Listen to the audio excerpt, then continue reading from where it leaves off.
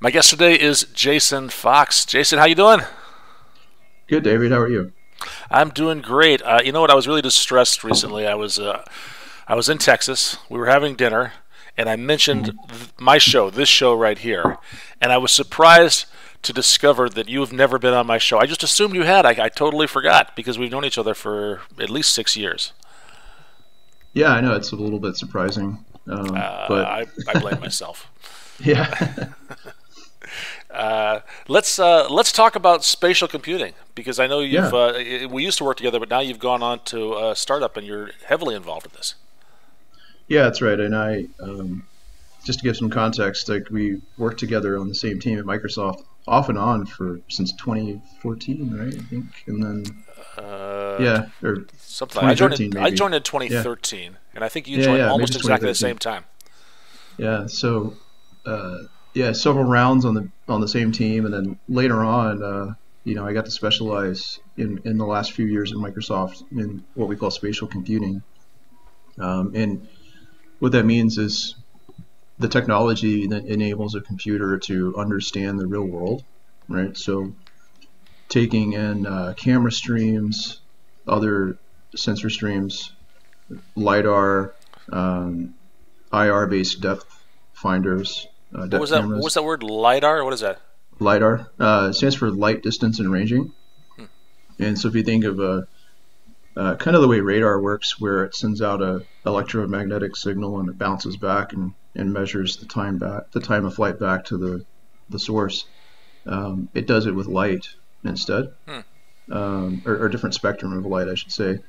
And so those devices are becoming more and more prevalent, and even just regular camera streams now, like on the back of your phone, for example. If you've got an iPhone, a later Android or a later iPhone, it has the technology built in to take that camera stream off the back of the phone and kind of give you an orientation of where you are in space by scanning it around the room, Hmm. right? And so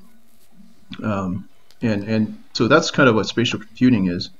It enables. I like to say it as a set of technologies that enable other technologies. So like augmented reality, for example, virtual reality now, both make use of spatial computing technologies. The pointed example from Microsoft is the HoloLens platform, right? Wow. And now they've got HoloLens 2 out in the wild, and it's each one of the two versions of that device are very, very good spatial computing devices. Like they're excellent at giving the computer, which is the device that you wear on your head, a sense of where you are in a space, right? And to be able to do that, it has to understand the shape of the space, the geometrical shape of the space. Okay, and it's using things like Right? LiDAR to do that. The HoloLens does not use LiDAR. Oh, It uses a combination of what we call SLAM, which is simultaneous location and mapping. hmm So if you ever look at one, I wish I had one to show, but yeah, I wish I it's did actually too. it's at the office. But Yeah, but it looks like basically, goggles. there are four cameras on the front of it, and they're constantly watching the environment. And they're kind of like low res black and white cameras because they hmm don't need a lot of detail, and so it ends up crunching that data really quickly, um, to the tune of, so I think it's maybe close to a gigabyte per second of data that it can process through special hardware. But anyways, it's really good at understanding the shape of the space you're in and where you are in that shape. So if you were to take a box, let's say a 5 by 5 meter box or 5 meters cubed box, and then be able to pinpoint where you are in that box. Okay, Right? how far away is the wall in front of you versus how far Yeah, away is the wall to your right? exactly. How far are you off the floor, Hmm. et cetera. Yeah, and so that's the most pervasive use of spatial computing today. And like I said, to some degree, your iPhone or your Android is capable of it just by this camera on the back. Okay. The new iPads, I think you and I have the same model. That's an iPhone X. yeah, the new iPad Pro that just launched a few weeks ago, it actually has a LiDAR sensor on it now. Oh, If you can see, it's right here in the camera sensor pack. okay. And so it's able to return a mesh, the shape of the room you're in, very, very quickly, within a couple of seconds. All right. So Yeah. you've talked a lot about the hardware being able to detect the shape of the room and the shapes of objects in the room and where you are in relation to them. What do we do with that information? What kind of applications are being used to make our lives Yeah. better? Yeah. So currently, I think the most pervasive use of it is like what we consider augmented reality experiences on mobile devices, Define that, augmented reality. right? So if I were to overlay digital content on the real world, so let's say I have the camera stream coming in from the back of my phone, and then I overlay a piece of digital content, right? Typically, it's a 2D flat screen, and so it has no concept of depth or the shape of the room that you're in. And so what spatial computing does for AR is it allows you to understand that there's a tabletop in front of you, and now you can place that virtual object on that tabletop, right? And some very popular examples would be like Pokemon Go. That's an augmented reality application. That certainly Yeah, makes my life better. yeah, in a couple of different facets. um, it not only does it do what I just said it does, like it can place Pokemon around in the room using AR capabilities, but it also uses mapping data. Right? So if you think about a map being pretty close to a one-for-one representation of the real world from a top-down perspective, Okay. they've taken that data and they've put a skin over the top of it, a digital virtual skin, right? And so now you have real world points of interest. So like the pavilion at the park down the street from our house is a Pokestop. So in the game, you walk around and you collect objects from these Pokestops, and it gives you things that you need to play the game, like Pokeballs to catch Pokemon, and etc. Okay. Right. So the application not only knows about the area around Dallas Fort Worth where you live, and the pavilion right there, but it also once you get there, it knows where the fence is and where the benches are, and It's not quite to that level of understanding, but okay. you can turn on AR mode, which is the camera pass through, and see a Pokemon kind of bouncing around in the real world environment now. I see. It makes it it's more challenging to catch the Pokemon that way. It's interesting. It's a bit novel, right? It's not really, I mean, I guess you could say Pokemon Go kind of helps improve people's lives because it gets people out walking, There you right? go. To go catch Pokemon. So some Good physical activity exercise. comes out of it. Distracts us from the madness of the world right now. Yeah, and the maybe the example that makes a little more use of the digital overlay is actually Minecraft Earth, which is a recent release from Microsoft and the team at Minecraft.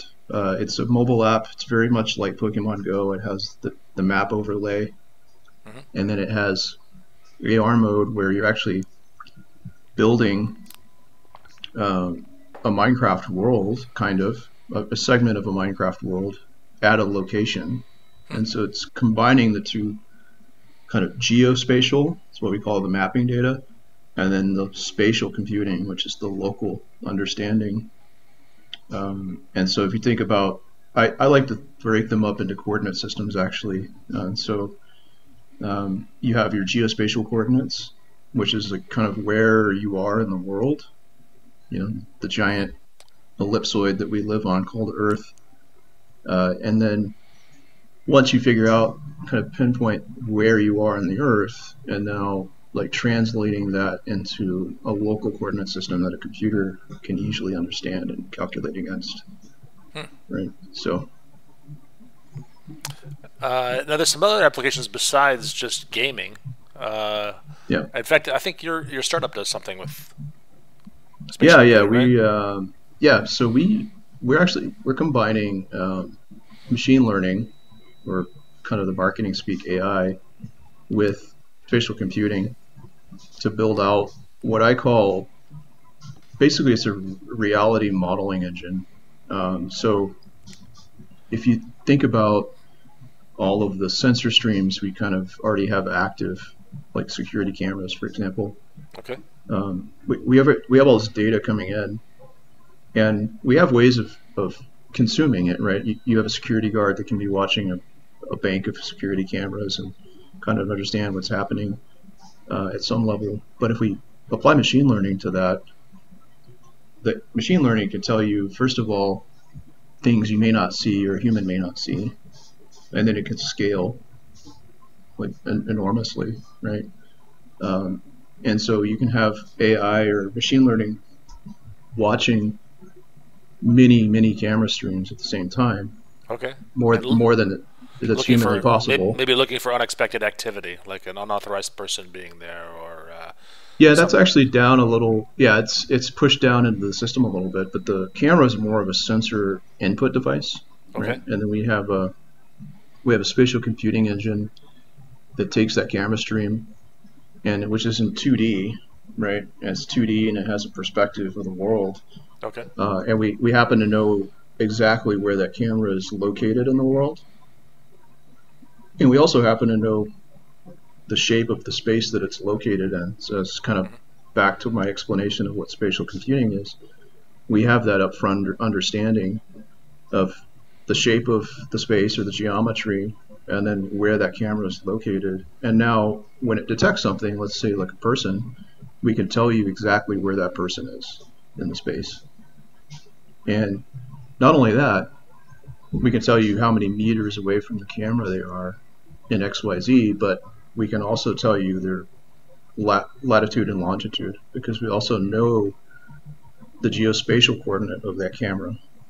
Okay. Well, what's the practical application of knowing all that? It's more about discoverability, understanding exactly where something is, right? Let's say you had a piece of equipment that moves around your site, your facility, right? GPS trackers have been deployed for decades, but they fall apart once they go indoors because they don't have a direct link to a satellite. Yeah.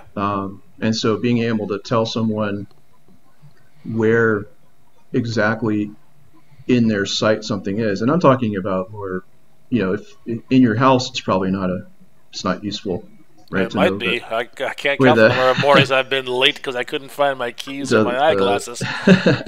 Here's the lat long of your coffee maker. Coffee maker that's probably not very useful, as much. But I do misplace things. For other things, right? Things that move either fairly frequently or even infrequently, right? You might want to know that someone moved that generator over to the other side of the facility, right? Sure. So, anyways, that's kind of the application that we're working on. Maybe where the forklift is in a large warehouse. Sometimes you one or two. It could be things like that. Yeah.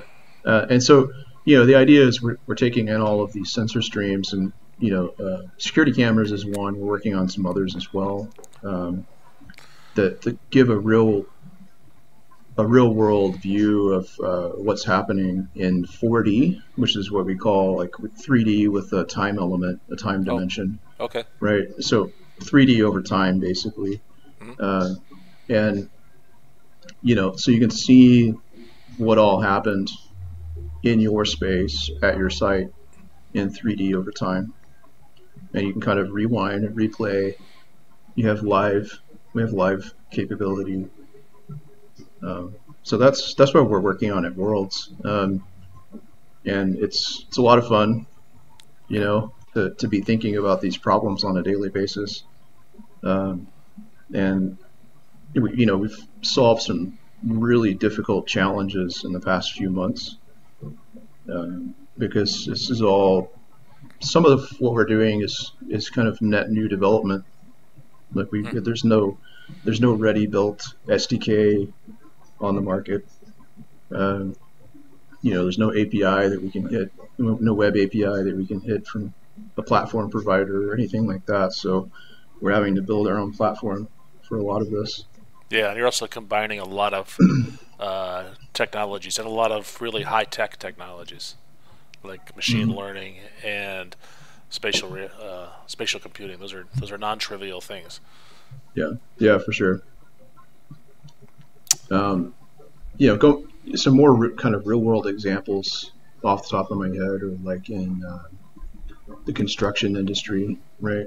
Being able to overlay a BIM or a 3D model, like a CAD model, of the building that, let's say, the construction crew is working on, kind of overlaying it over the work in progress, right? Yeah. Kind of see what it's going to look like, or compare it versus what it looks like today, right? There's a lot of work been done in that, especially around headsets like the HoloLens, and construction software companies. Yeah, I've always thought that this idea of prototyping is a great use case for mixed reality. In the past, we used to have to build the thing before we knew what it would look like, and then we started drawing pictures of what it would look like, because that's cheaper, and 3D models, and then CAD models, and now we can actually project a three-dimensional vision of a house, for example, or maybe just redecorating a room, which is much faster and much cheaper than actually building the thing and then deciding you don't like it. Right. Or it might just be an aesthetic thing, and maybe, you know what? I didn't realize on the model that this won't work because there's a tree trunk that goes through here that it just didn't really show up until I projected it right on this, so I can't put the foundation there. Yeah. No, it's exactly right.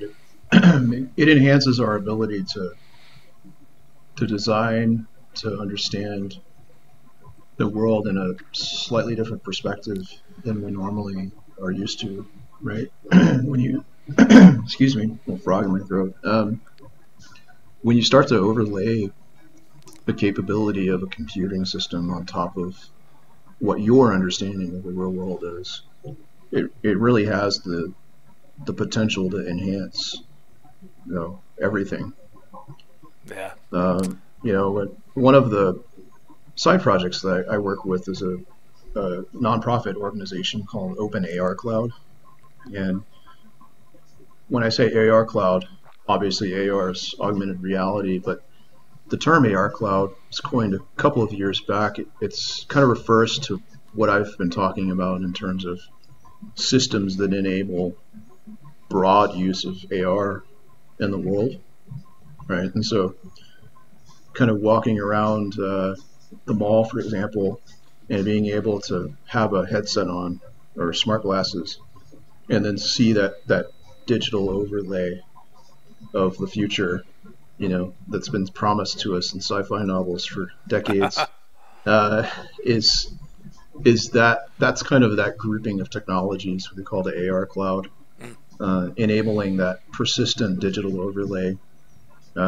There's been a lot of movement towards that here recently. Facebook announced something like a few months back. Microsoft's been building some technologies related to it with their Azure Spatial Anchor service, for example. I'm not familiar with that service. What is that? It right now it allows you to set an anchor in the real world. So it's telling you about how a device can kind of understand the space you're in and the shape of it, the geometrical shape. Well, what that does is create a nice Cartesian XYZ coordinate system, and you can say, within the box of this room that I'm in right now, the shape, I'd like to anchor a piece of content at this XYZ coordinate, and it saves that off to the cloud, right? And then it allows you to recall that anchor at a later point in time, either on the same device or on another device even. So you can start to share these locations with other devices. Very cool. Right. Then you can have multiple users accessing the same Yeah, virtual reality. exactly. Yeah, that virtual overlay that AR promises. That so companies are definitely working towards incrementally building this future that kind of there's a Netflix series that portrays this pretty well. It's called Altered Carbon, Okay, and they have this I've heard of device it, they but I haven't wear in watched their it. eye. They have this communication device that they wear in their eye. It's like a contact lens, and it creates this kind of digital overlay of the real world, right? Hmm. And then that device has access to all this AI kind of back end infrastructure Hmm. to help them move about and understand things. So Interesting. that's kind of, I'm starting to get off into futurism now, but the thing is the AR cloud technology um, is enabling or it's starting to enable these types of scenarios, right? And um, that's what we're working on as well, right? The stuff we're building. Like I like to call them little like private AR clouds because they're for specific customers today. Hmm. Um, my vision for that is eventually after we get the platform built out, like to start opening that up to other types of users, um, and really building a platform out of this that helps everyone. But um, so it's probably a few years down the road, if I'm honest. You Hmm. know, we're only a small company right now. Yeah, and it's a Yeah, non-trivial problem. yeah. Yeah. So you've uh, been studying spatial computing for years now. There's a lot of people watching yeah. this that are brand new to it. Can you recommend a place for them to get started to learn more? Ooh, yeah. Can you think back that far when when you were a novice? No, it's yeah. Yeah, I got started just out of necessity. I was working at this company, and we had a lab inside of Lockheed Martin here in Fort Worth, and they they had this device. It's called a structured light sensor, and this was like 12 years ago, I think, and they were using it to scan in the shape of airplane part, so aircraft part. Um, and so I started playing around with that, and experimenting with how we could use that shape and then align it with CAD models from the engineering team. And so that really started my foray into like what spatial computing was. We didn't call it that then. This spatial computing is a term that's just popped up here in the past 2 or 3 years. Um, but it's a good term. It really sums up the capability of the technologies involved. But yeah, kind of. I got started. I don't think there's really a go-to source. Unfortunately, it's still a fairly immature segment of the technology industry. Um, there's not all these kind of courses out on Coursera or anything about it. But I would say to get started, just start playing around with something like ARKit or AR Core on your mobile device. Most people probably have that access to something like that. Go to the AWE, which is the Augmented World Expo conference page. I think it's awexr.com, and they link to a lot of their videos or recorded sessions from the conferences. And you might see me a couple of times. I've spoken at two of them in the past year. Um, yeah, yeah. So I got turned down for a speaking slot at that one. It's okay. Yeah. um, that's that conference series. They run it here in the U.S. They run it in Europe, and I think they've started one in Asia as well. It's kind of the de facto industry conference for spatial computing now. It's been going on for a decade, right? So kind of when uh, when augmented reality first people started first playing around with it and building libraries to enable it on smartphones back in the day. Um, that's when it kind of came about. Um, but yeah, and AR and VR are obviously, they've really come on here in the past like 4 or 5 years, right? And even with VR headsets, I actually happen to have one out right now. These two cameras on the front do pretty much the same thing I was describing with the HoloLens. They do slam mapping, right? And so they're constantly watching the environment and generating that shape of that understanding that I was talking about, um, so that it can set up what they call 6 degree of freedom VR experiences. So you're not just sitting stationary and rotating your head around, which is called 3 degree of freedom or 3 degrees of freedom. It allows you to stand up and walk around in your room that you're in or in the space that you're in, and not bump into walls, for example, or trip over things. Well, you still might trip over things, but at least you won't run into the wall. Perfect. All right. Yeah. All right, Jason. Well, this has been really fascinating. Thank you so much for spending some time with us today. Yeah. You're welcome, David. Thanks for having me on. And I hope you and your family stay safe during these crazy times. Yeah, you too. And congratulations to your son on the coaching job and all that. That was great to see.